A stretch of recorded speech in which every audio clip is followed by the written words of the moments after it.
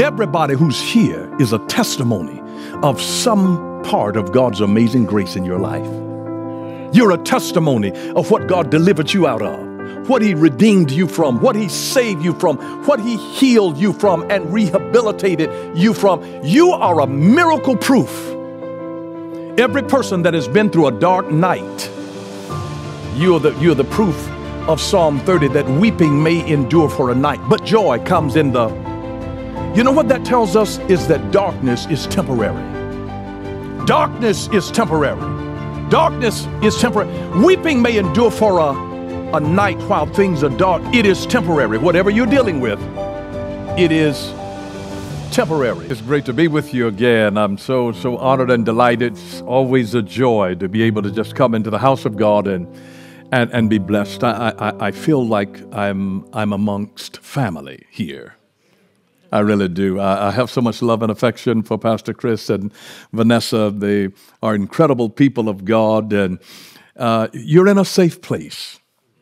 This is a safe place. I'm grateful to Pastor Terry and the foundation that he laid here and his vision even to be able to extend it. And it's wonderful. It is absolutely wonderful to be able to see what wonderful, wonderful things that God can create in such a loving environment of the church of the Lord Jesus Christ. So I'm just blessed to be here. I'm glad that you're here. I'm more glad that He is here.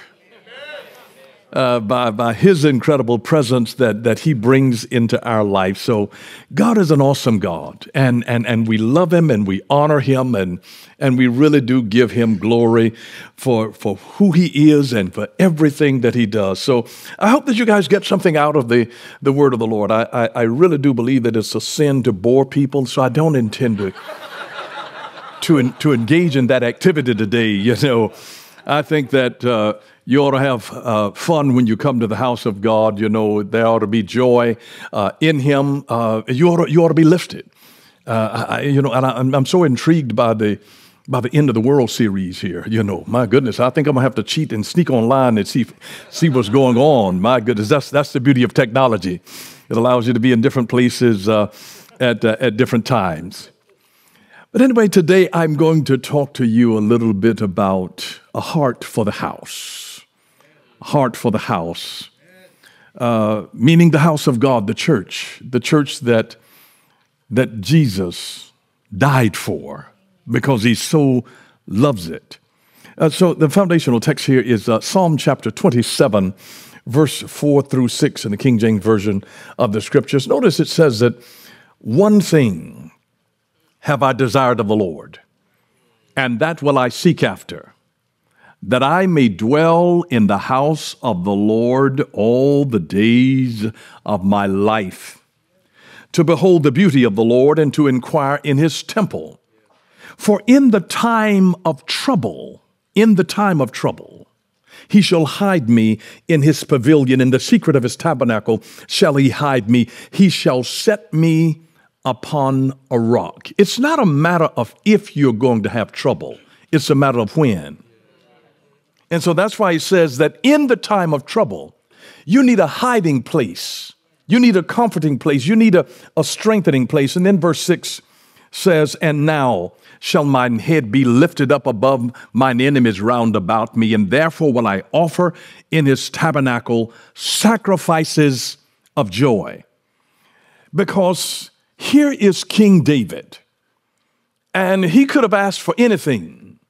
And he says, one thing have I desired of the Lord. One thing. It wasn't for money. It wasn't for fame. It wasn't for good health. He says, one thing have I desired of the Lord, that I may inquire in His temple, that I may dwell in the house of the Lord. I want to be in God's house. He not only had a heart for God, he had a heart for God's house.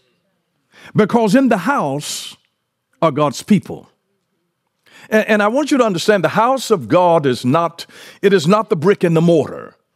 In the same way that when you talk about Jerusalem as being the holy city, it's not a city of brick and mortar or glass. If I talked about Dallas or Plano or Carrollton or wherever we are, If I talked about this as a city, it is not about infrastructure. It's not about gravel. Whenever you talk about the incredible people of Texas, you talk about Texas, it's not about the massive lands. It's the people. It's the heart of the people. It's the spirit of the people. And that's why when you get in trouble, you need people. People don't only need God, people need people. You know why? It's not a matter of if you're going to have trouble. It's a matter of when you're going to have the trouble. And let me just tell you this, all of our sanity is held together by another human being. People help us to be who we are. I mean, if we'd ever be honest, every man has to say, you know, my God, if it weren't for my wife, if it weren't for my mother, if it weren't for my father, that there has to be somebody else that actually helps to hold us together, just to hold us together, to hold us accountable, because sometimes if you get angry, if you get emotional, you might want to step out and do something sort of unwise. I'll just phrase it that way. Unwise, because you're into your feelings. And who do you have whenever you get close to the edge to be able to talk you down? Because sometimes human beings can make you so angry. And you need one other person that is the voice of reason when you're getting ready to go out and do something that is unwise. To be able to talk you back down into the land of reason. And that's why it is not good for people to be alone. And we don't just only need God, we need each other. People need people because God put gifts in other people to be able to help us. That's why it's important that we don't merely just come to church, but that we are the church. We don't just do church, we are the church. So when he talks about the church to be able to inquire, it's not about a direct locale. It's not about brick and mortar. It's about the people that make up the place. It's about their smile. It's about the power of their praise and their worship. It is about their counsel. It's about their encouragement. It's about their ability to be able to pray for you when you're going through something, or to be able to give perspective to somebody because you've suffered with cancer and God walked you through a process and was faithful to you. And now somebody else is in the beginning stages of diagnosis and dealing with the shock value of that. Someone else has a child that has a substance abuse addiction. Someone else is addicted to pornography. And you've already walked through those storms in your life.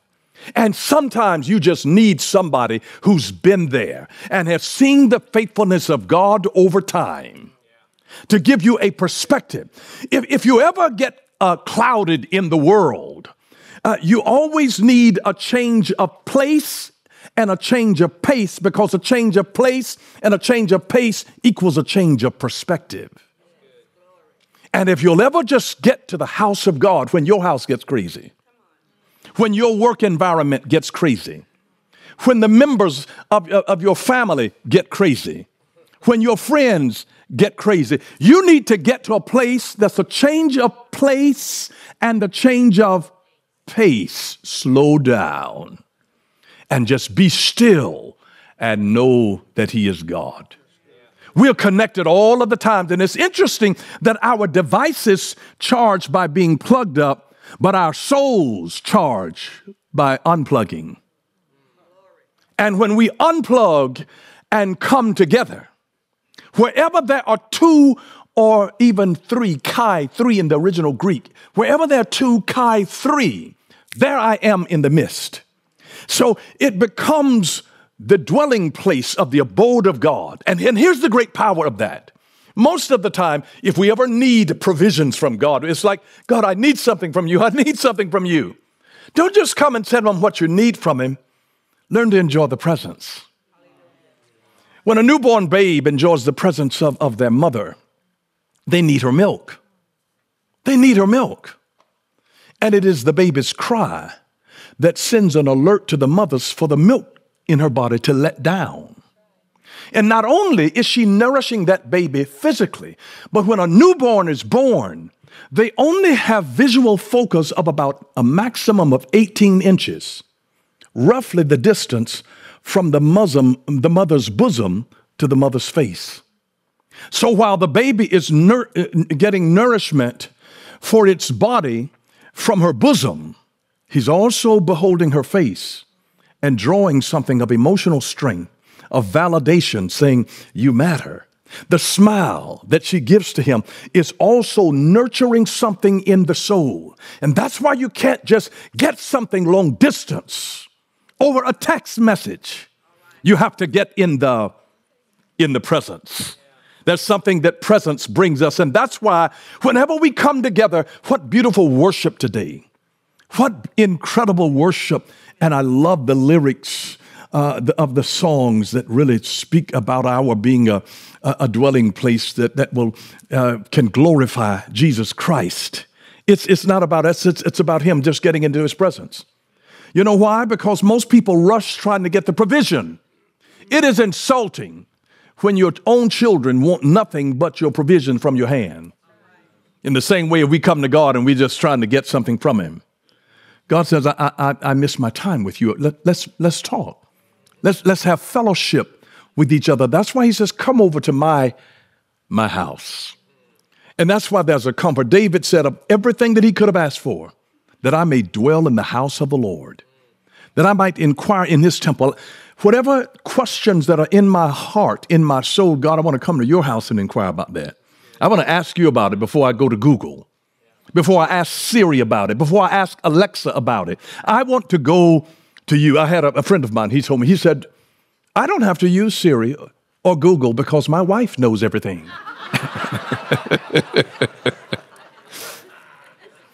But it's amazing that the one who is omniscience, who knows everything, he says, just come into my presence. And when we praise him, praise invokes God's presence. Our praise invokes God's presence. There's a process to get to the provision. You can't rush to the provision. We insult God. God says, I want to spend some time with you. So we praise him, and the praise summons God's presence. When God's presence shows up, it's like a little kid, and all of a sudden somebody has been bullying them at school, and when their daddy's presence shows up, now the presence brings his protection.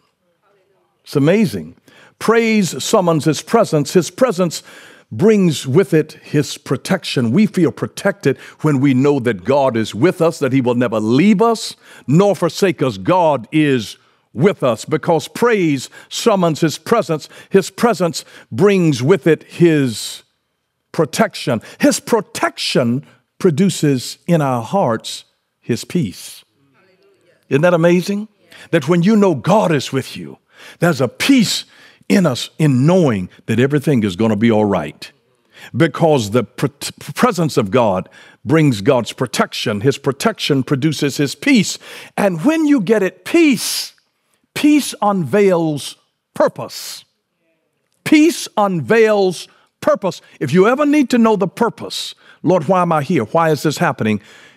Get into a place of peace. Unplug. Get connected with God. Get in his presence. And the peace of God that passes all understanding will unveil the purposes of God. God's kingdom is always established in peace. His peace establishes his purpose. It unveils his purpose. Once you get an understanding of God's purpose for your life, then God sends his power. Power comes for purpose. Jesus said, he hath anointed me to open the eyes of the blind. Not just so that I will shake with the power or dance with the power or sing with the power. He's anointed me to be able to open the eyes of the blind, to heal the sick, to cleanse the lepers, to raise the dead. He's anointed me to proclaim the good news. He's anointed me. The anointing, the power always comes for purpose. So whenever you get into God's peace because of his protection, and his protection is there because his presence is there. His presence is there because we've summoned him with our praise. Praise brings God's presence. His presence brings his protection. His protection produces peace in our heart. The peace unveils God's purpose. The purpose summons God's power, and the power releases God's provision. So you see, there's a process to being able to get to the provision. So we don't just run to him and say, Daddy God, this is what I need. Get into his presence. In his presence, there is fullness of joy, and at his right hand, there are pleasures forevermore. My God, he's got so many blessings that he has in store for us, that he wants to bless us in incredible ways like we've never realized before, that God has blessings in store for you to be able to use you and to bless you. And that's why right here in the house, whatever you need is already in the house. All I can tell you is that there's a miracle in the house.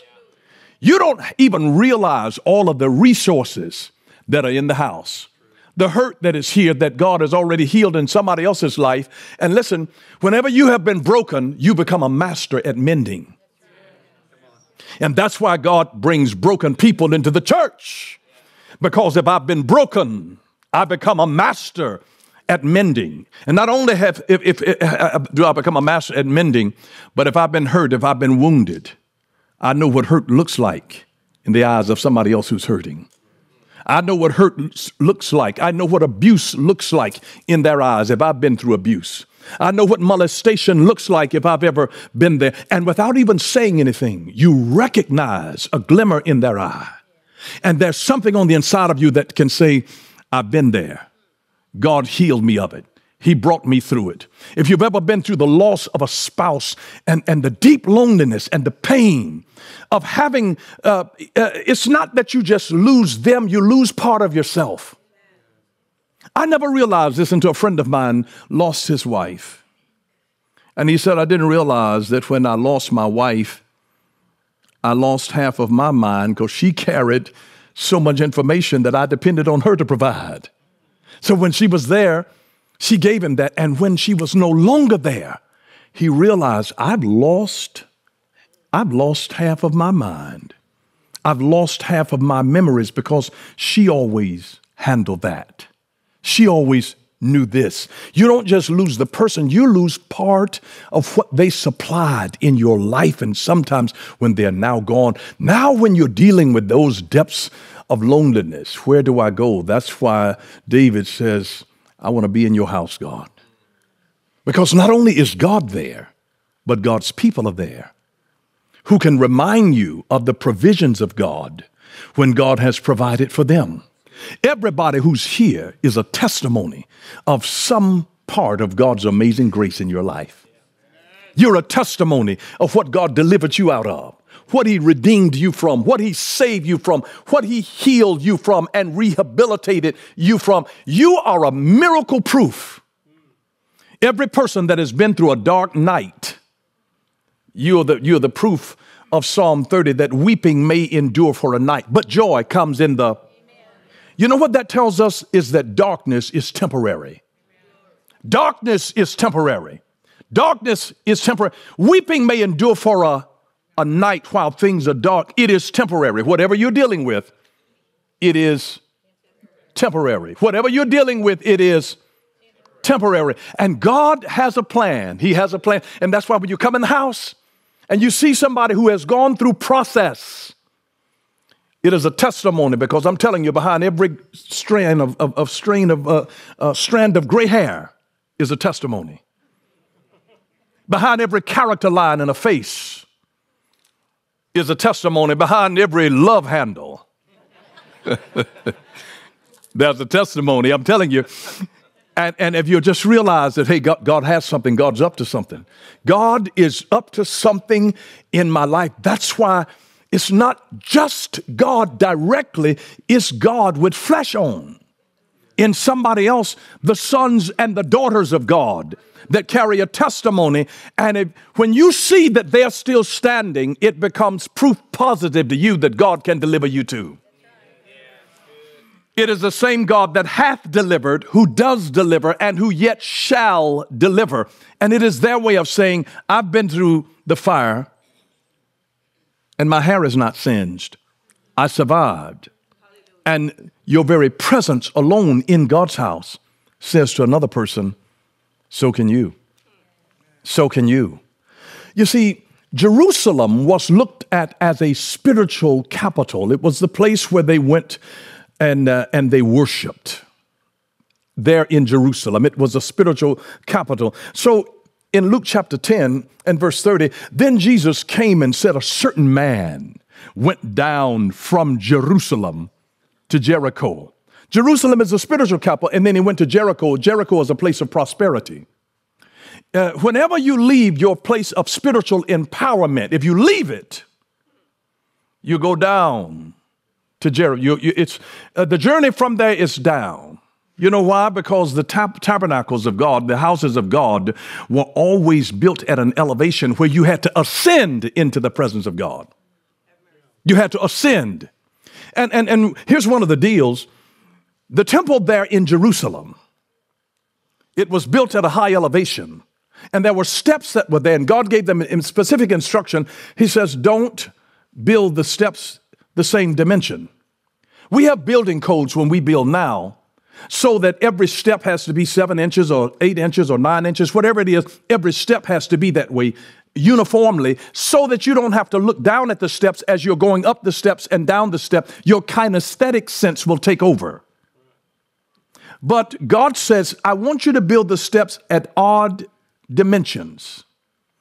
And so they built the steps at uneven. So one step might have been 7 inches, the other one was 9 inches, the next one was 8 inches. And if you tried to walk them without looking, you would stumble. And it was God's way of saying to them, I don't want you to approach my house flippantly. I want you to think about every step that you're taking as you are ascending into the hill of the Lord.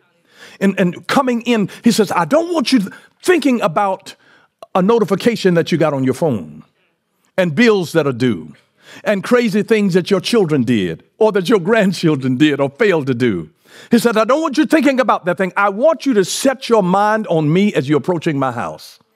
So God was saying, I want every step that you take toward me must be a step of intentionality. So he was telling them, be intentional, be intentional. And so here, this certain man, Jesus is sharing an experience because he's teaching the people about their neighbor to get people out of the selfishness of themselves and to show us our connection. That we don't live in a silo. We are designed to live in a culture, because when Scripture, you have to understand, Scripture is never written to the person, it's written to the church, it's written to the community.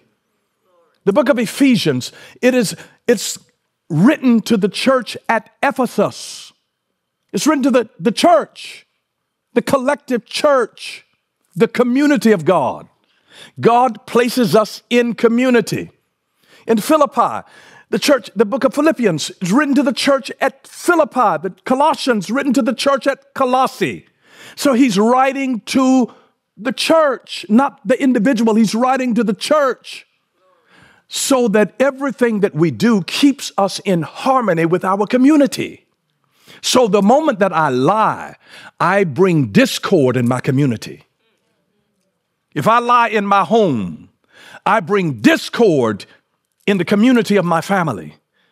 And that's why God would allow Ananias and Sapphira to die, because they were about to break the unity of the community. It's not communism, it's community. It's community.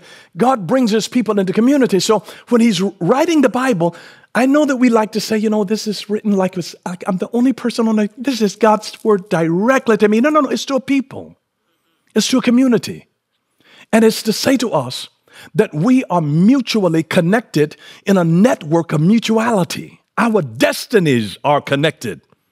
My God, when you come and you see the pastoral staff and when God blesses them, you ought to say goody, because now that sets a pattern for my own life. And notice the Bible talks about the anointing coming on the head, ran down to the beard. The beard speaks of maturity, because boys can't grow beards. And it speaks of maturity down to the garments. And it means that if I'm in the body, if I come into the alignment of the house, I get everything that's on the head is coming my way. It's coming my way. So when you say that I haven't made my money, always put these 3 little letters on it, Y-E-T, yet. I haven't had my healing to manifest yet, but it's your faith that it is coming. I don't have all of the money yet. I haven't gotten the promotion yet. The house is not sold yet.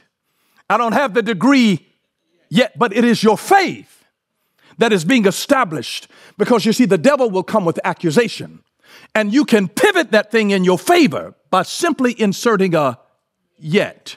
Because the devil will whisper to you, the moment that you feel the pain in your left knee, you're not healed. The moment that you feel that discomfort in your back, you're not healed. But put the 3 little pivot on that. Yet. Though he slay me, yet will I trust him. Pivot that thing back into trusting God. That's just 3 little letters can switch it on the dime to say, I don't have it yet. I've not been approved yet. The grant has not come yet. The scholarship is not there yet, but it is my faith that is coming. Can you imagine how Abraham would have been as he was getting older every year? And then the devil said, you old, your wife old. You're going to have what? He should have just said, just that could have discombobulated the plan of the enemy by those 3 letters. By those 3 letters. Those 3 letters. But when that, in Luke chapter 10, when this Jesus is he's trying to explain to people, their neighbor, and he tells them that this certain man that went down from Jerusalem to Jericho, and the Bible says that he fell among thieves. He fell among thieves. They stripped him of his clothing. They stripped him. Isn't it amazing that until you are stripped,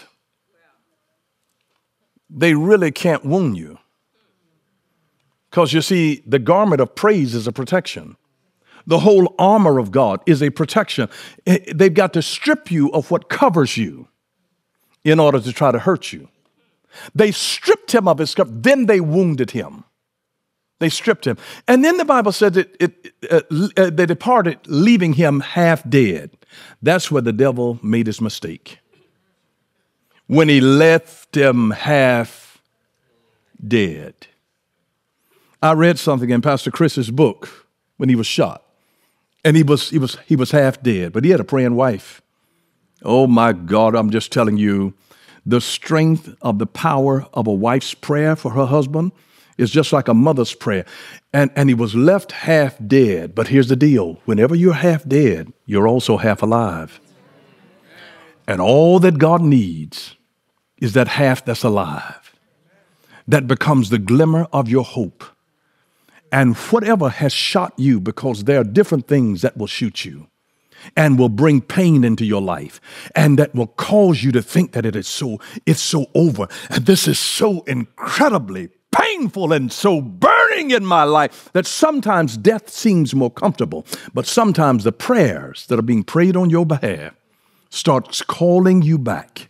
And so there are some situations that will happen to you that will so slam you, that will so stun you, that will so pierce you, that it will leave you half dead. But then you ought to say, I'm not dead yet.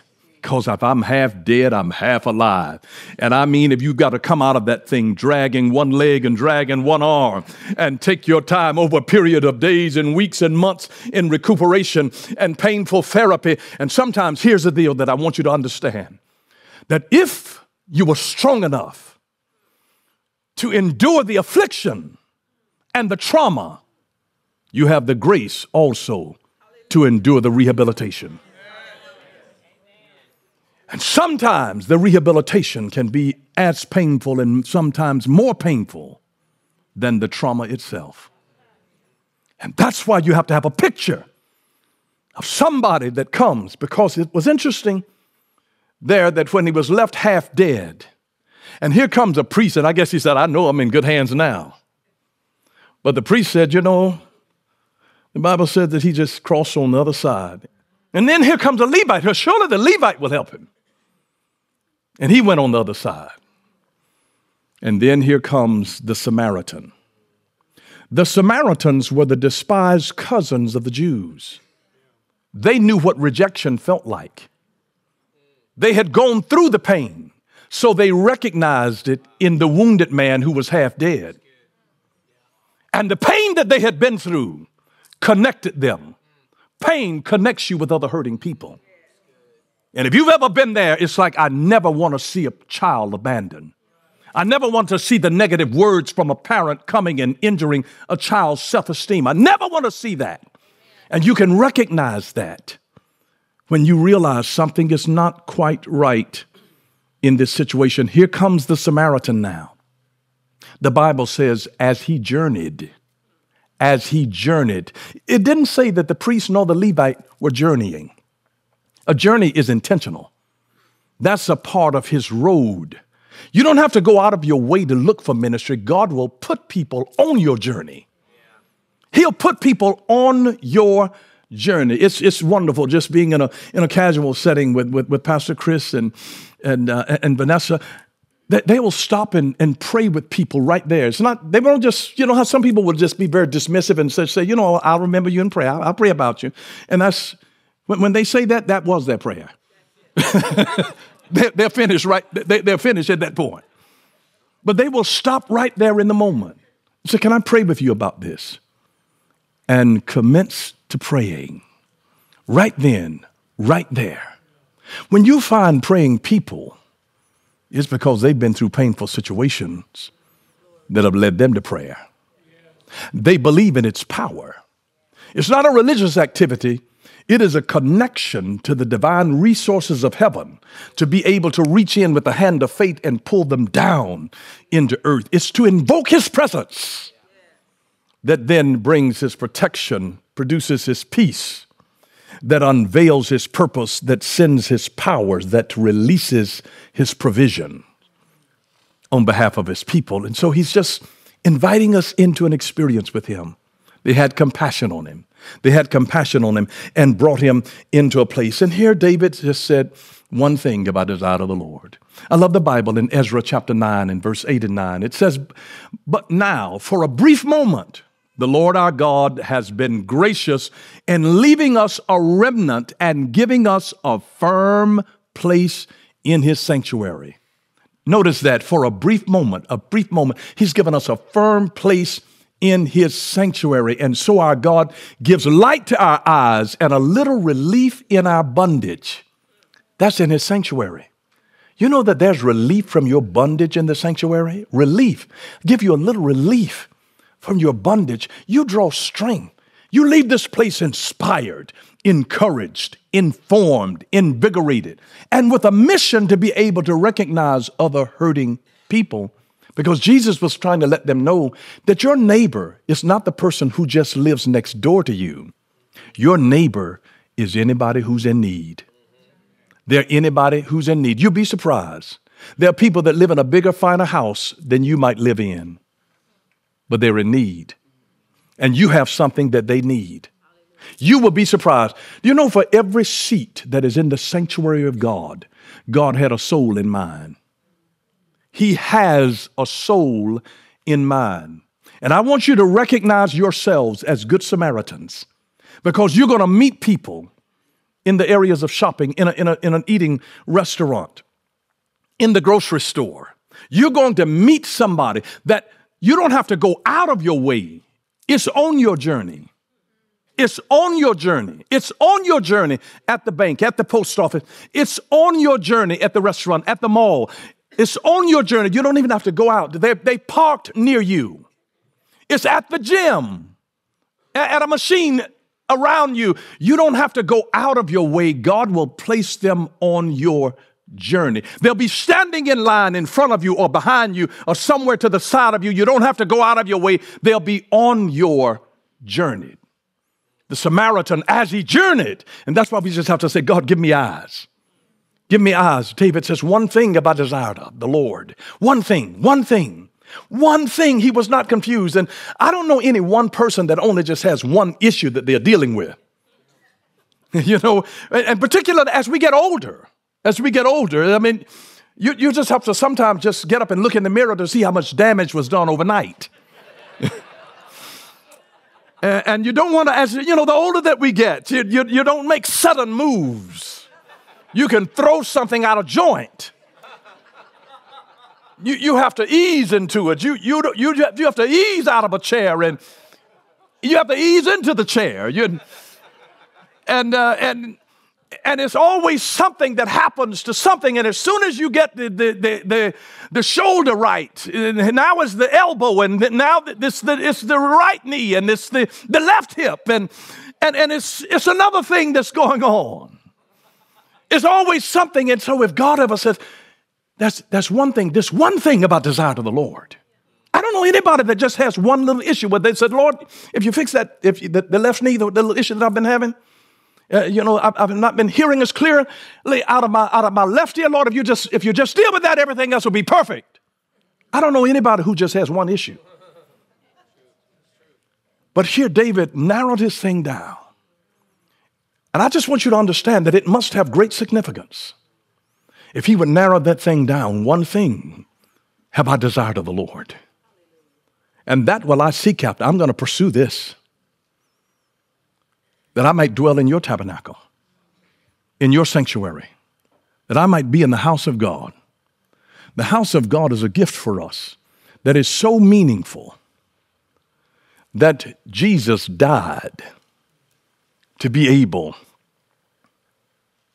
to provide life for it. When the first Adam was put to sleep, Eve was born. But when the last Adam, Jesus Christ, was put to sleep in death, the church was born. And that's why the Bible says to the husbands in Ephesians, husbands, love your wives, even as Christ also loved the church.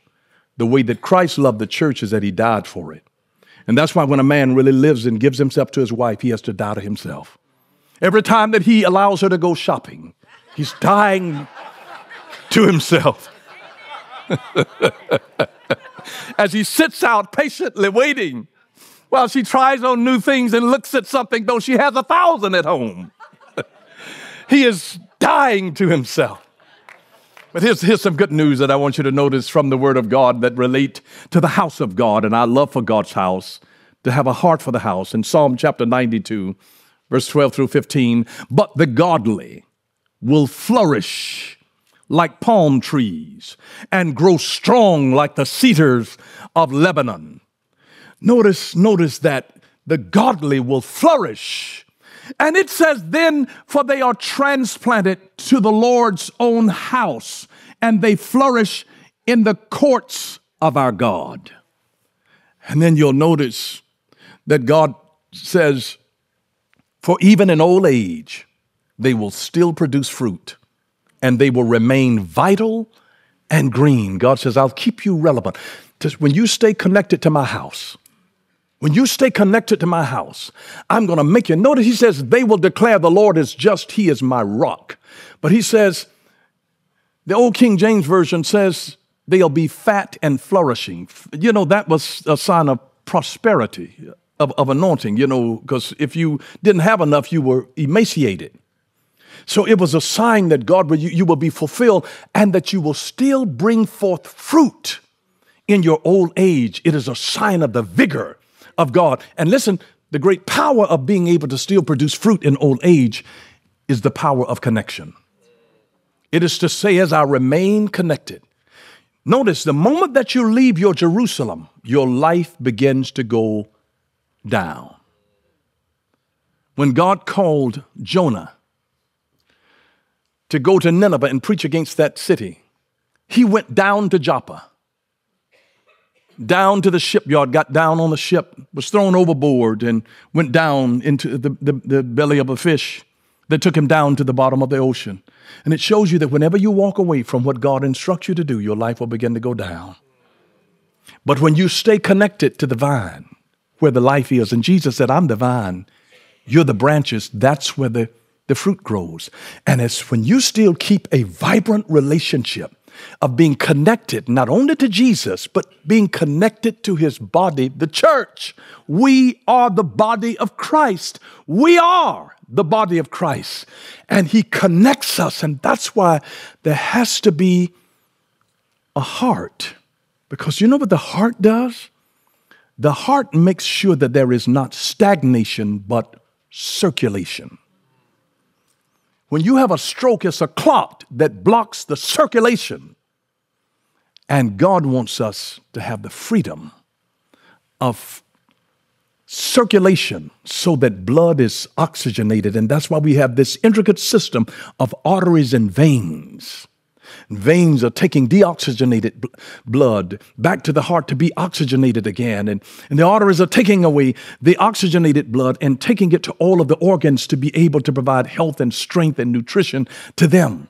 It's to be circulated. When you come here, this is a heartbeat. And that's why you ought to have a heart for the house, because there's something that you get here that people don't understand until you're in the atmosphere. And this is why David, not a foolish man, he had a job, but he didn't ask to be out in the field with the sheep. He says that I may dwell in the house of God. I want to be in your house, God. One thing about it, if I don't get anything else, if I only had one wish, it would be, God, that I can be in your house, connected to you and connected to the people who also serve you. Everybody needs a church, no matter how much money you have, no matter how little you have, no matter how much education you have, no matter how little you have, no matter whether you have children or not. Everybody needs a place. In Japan and certain places in Europe now, they have such a problem with loneliness that they've had to create ministers of loneliness to be able to try to take care of lonely people. The church is God's answer for loneliness. One thing have I desired of the Lord, that will I seek after. Somebody else is just waiting for an invitation for you to be in the house. Go and give it to them in Jesus' name. God bless you. I hope you got something out of the word of the Lord today.